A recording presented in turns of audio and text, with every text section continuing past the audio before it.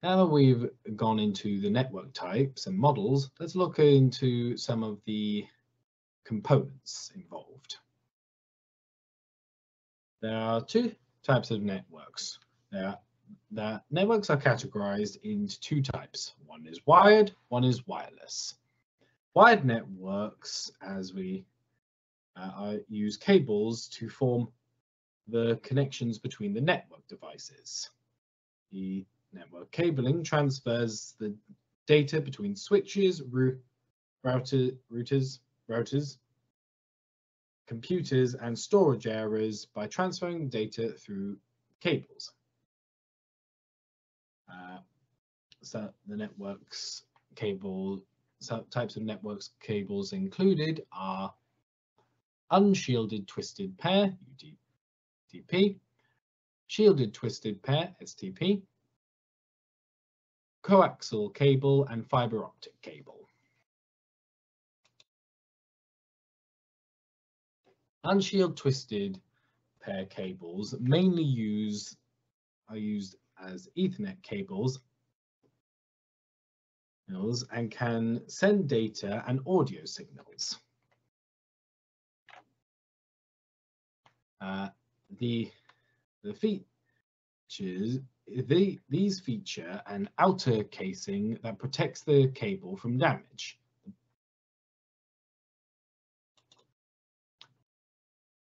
The benefits of UTP are that it is a flexible cable, making it easy to manage, and it costs less than other cables, and it is a cable that is probably the most compatible with other devices.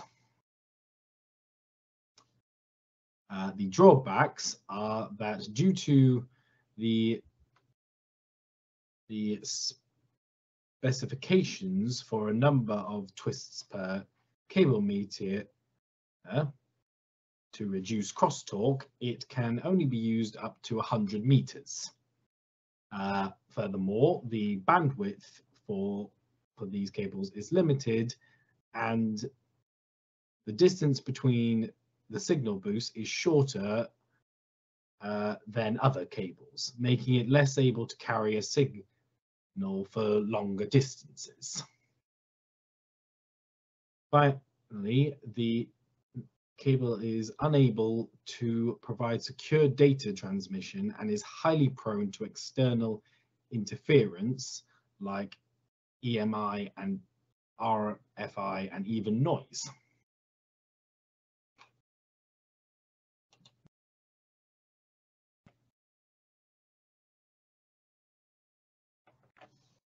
Shielded twisted pair cabling is mainly used in business installation.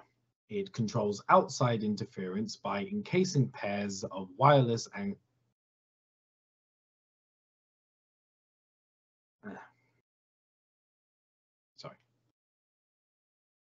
It controls outside interference by encasing pairs of wires in copper from the inside and a plastic from the outside.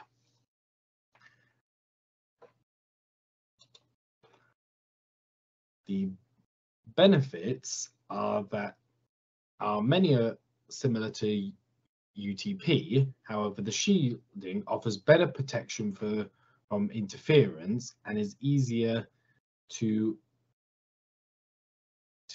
terminate with a modular connector.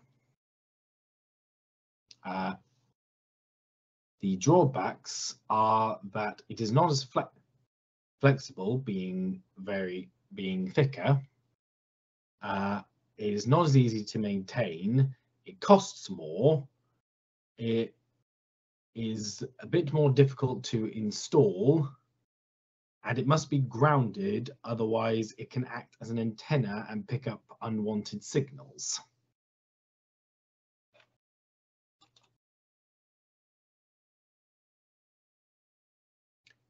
Coaxial cable is made of a copper cable protected with a metal insulation and plastic covers.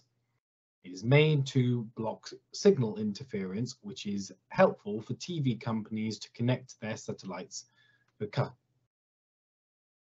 customers' devices. Coaxial cable are that they,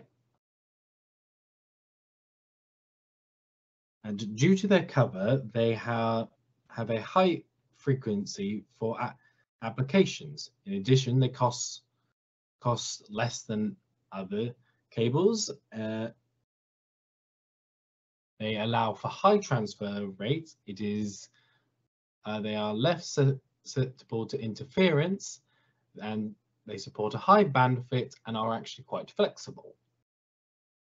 The drawbacks are that they are quite cumbersome, are costly to install for long distances. If the cable goes down, so does the network, as they have to be a single line across the network. It is quite easy to tap into a coaxial cable by breaking into it and inserting a T-joint, and it must be grounded to prevent interference.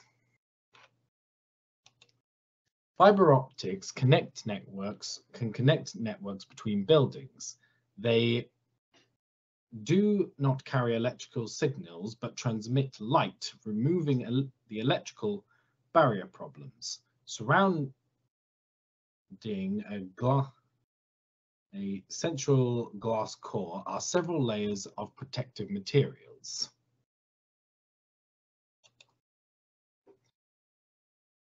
The benefits of fiber optics are that they have a higher bandwidth, there is a less power loss through the electricity, they have a further data transmission, they are resistant to interference. Installing is quite physically easy due to the fact they're quite lightweight. They are very secure transmitting data and are cheaper than others. And they can also, and as light is the fastest speed in the universe, it is faster to transmit with fiber. The drawbacks of fiber optics are that these cables are challenging to merge, and so there can be beam loss within the cable. They also require special equipment to install and manage, which can increase costs. They are also very vulnerable when fitting.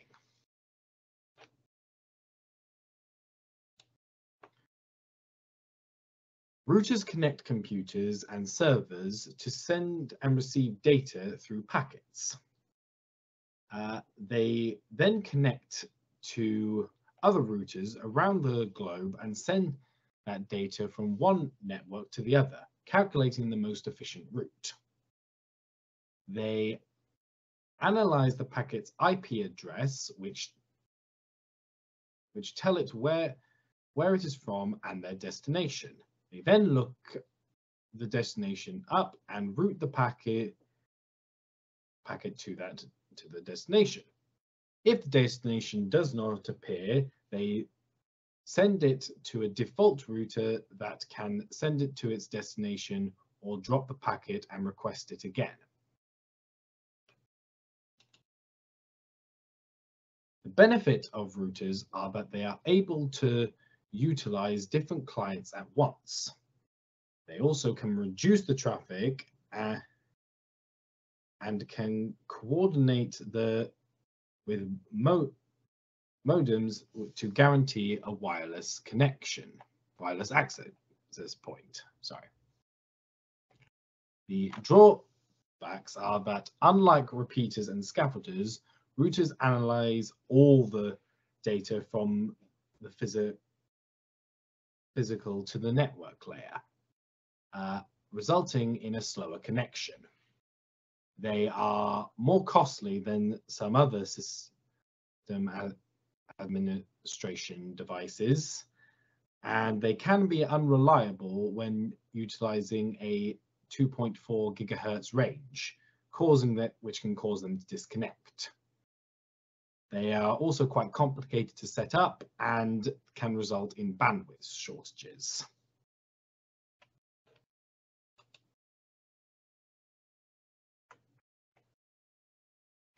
NIC, a network interface card, also known as either Ethernet card or network adapter, can give the computer access to network connectivity. Different types of networks cards involve wireless, wired, USB, and fiber. Critical components of NIC are memory, connectors, processor, jumpers, routers, and MAC address. The benefits of network interface cards are that they are able to share large amounts of data, the web at a fast web speed, often as high as gigabytes.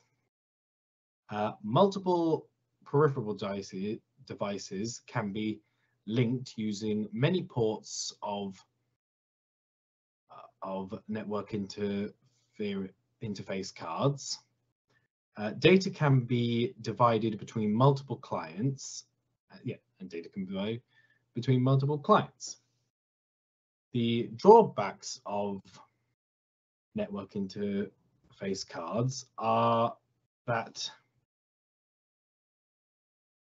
they are not great for a wired link, so they have to be a wireless connection. And if the arrangement is not exact, then proper communication will deteriorate.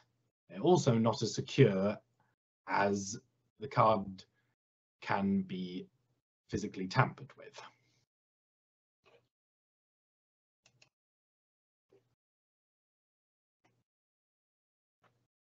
Network switches take frames sent from nodes through connections from their ports and deliver them to their intended destinations by switching Ethernet frames to the correct MAC address.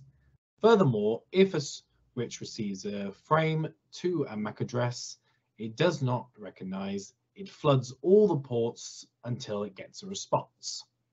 It will then put the MAC address into the table and forward the frames more quickly.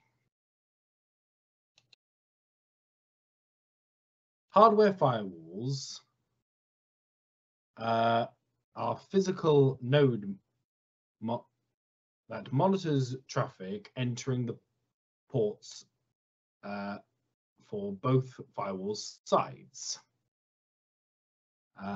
It acts similarly to a software installed firewall on an operating system, but offers other benefits like it does not take up system resources as it is external. It is more straightforward to manage as it is a single device with multiple nodes connected rather than individual settings for each system. It is more secure as unlike software, it monitors data before entering a system rather than after.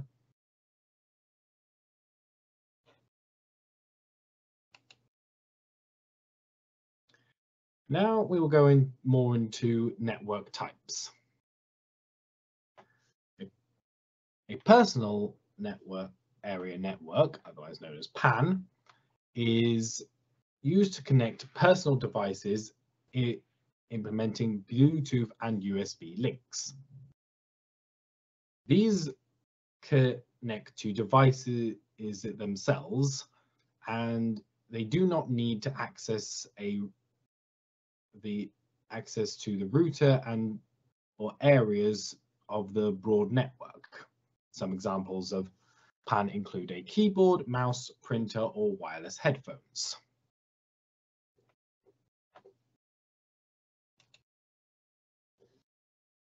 Storage area networks are a specific network that allows connected systems quick access to the network connected and storage systems. This is widely used in businesses, allowing more accessible collaboration and mass storage. A central storage location can be more secure as it all allows more accessible backups than if all connected devices manage their storage and modifications individually. Local area networks connect all nodes to a central device. LANs can also connect to one, but all traffic travels through the central device. For example, an example of LAN is a home network that almost always uses LAN.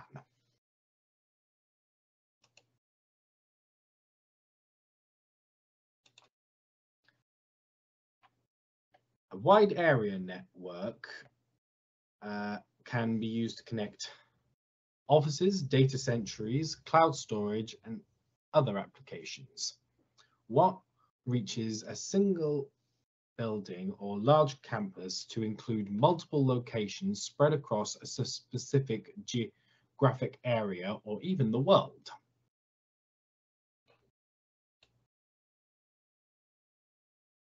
Metropolitan area networks are a server within an area that is a hub for many different LANs. This is smaller than one, as instead of being a web of different LANs, all LANs are connected to one server and communicate that way. Wireless networks use Wi-Fi signals to connect to nodes with frequencies in 2.4 gigahertz and 5 gigahertz wave bands. Each node connects to the wireless access point with a transceiver. Many different devices such as laptops, smartphones, TVs, consoles, and security cameras can connect to the network. As a result, they are prevalent in home, schools, and many organizations that's like the freedom of movement. The benefits of wireless networks are that nodes are installed smoothly without interruption to the network. Users can move around freely and stay connected. The drawbacks are that Wi-Fi signals can be limited in range, usually the most at 50 meters.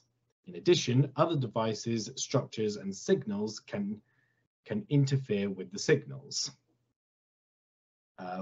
Also, each wireless access point only has so much bandwidth to share among connected nodes. So the more nodes connected, the less bandwidth each receives and the slower the communication becomes. Finally, Wi-Fi signals pose a security risk as unauthorized users can intercept them, though this can be overcome with encrypted messages. Finally, this is a reference to all the resources I used for my presentation. That is the end. Thank you very much for listening.